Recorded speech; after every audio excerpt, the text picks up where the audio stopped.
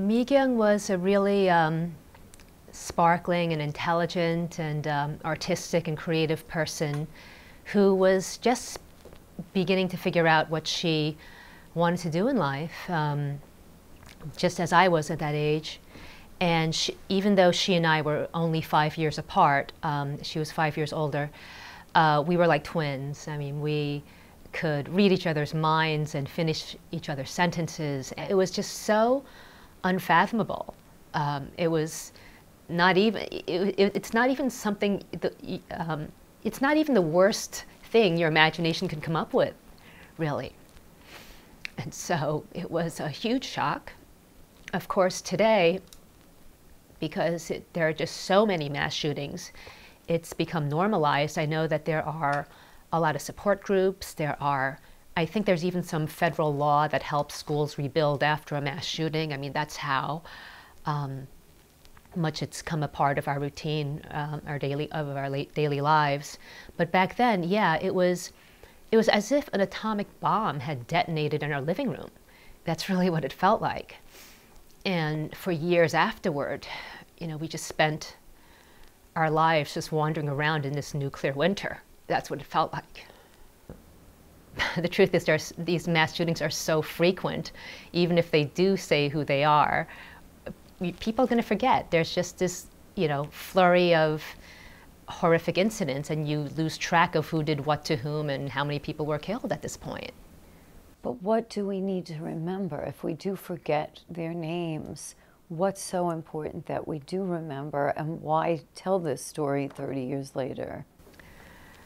That it's important to know that these people, these statistics in these body counts were once real human beings who had dreams, who had family, who had loved ones, and that it's not just the loss of one person, it's just the loss of a whole other life we could have had. And that's something I will always mourn, in addition to the loss of my sister. You know, our mother passed away just this past March, and my mother passed away under vastly different circumstances. She was in her 80s, and we believe she passed away from natural causes. But of course, I think about how great it would be to have my oldest sister around supporting my family. But now for the most part, it's just me as a primary caregiver.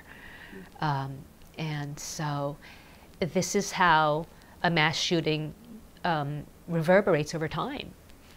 You know, it really never ends for family members of the victims. In your opinion, is it about guns? I mean, here we are 30 years later, and it could happen, you know, it happens every day. Have we accomplished anything in your mind? Is it about mental health? You know, what do you focus on every time you hear of another mass shooting? Well, I'm an elementary school teacher, and like most elementary school teachers across America, we have to do these active shooter drills. And during those drills, for my students, it's kind of like a game. I mean, I could hear them giggling and whispering as they huddle in a corner. But for me, you know, as I sit there in the dark waiting for the, I guess the drill to be lifted, I just sit there thinking about, you know, how this is the outcome of a monumental failure on the part of lawmakers and the general public to come together and agree on a way to stop this from happening over and over and over again. And I feel numb to what's going on. I think that's almost the only way you can deal with it as an American. It's become such a political football, and meanwhile, people are still dying, people are still being gunned down, and it's only metastasized into something much worse. So I almost feel like the only way you can really deal with it is to, you know, just put your blinders on, step outside your home, put one foot in front of the other, and just try moving forward with your life. because I personally, as one person, don't feel, and it's very sad to say, that I can really make much of a difference, quite honestly. I know Carolyn McCarthy went all the way to Congress, and I think she probably feels the same way. So you kind of feel it's unsolvable. I think that if you want to avoid the kind of violence we're seeing here, you have to move to Canada or Japan, where the cultures, the laws are all in sync with protecting people from gun violence. I think every country has people who are mentally unstable, but they don't have access to AR-15s or just the endless supply of weapons out there. I mean, there are more weapons and guns out there than there are people in the United States.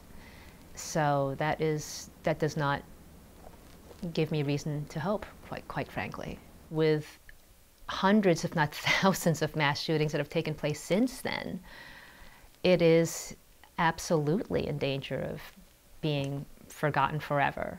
So I think whatever I can do to help keep my sister's memory alive, the memory of that day alive, I hope will just remind people to think about the victims of these shootings and how they're not anonymous faces or names. They are real people who lived and loved and were surrounded by family members and friends who lived and loved them as well. And were just going about their lives completely randomly. Yeah. Lives ended. Yeah, and it's nowadays you can't go to a shopping mall or a church or to school. You can't go about the rhythms of your daily life without it somehow being in the back of your head. And you know, I know people who've told me that when they go, they're fearful of public spaces, and they kind of scope out where the exits are when they enter a store or something. And it's really horrible that we have to think that way, but that's the reality of life in America now.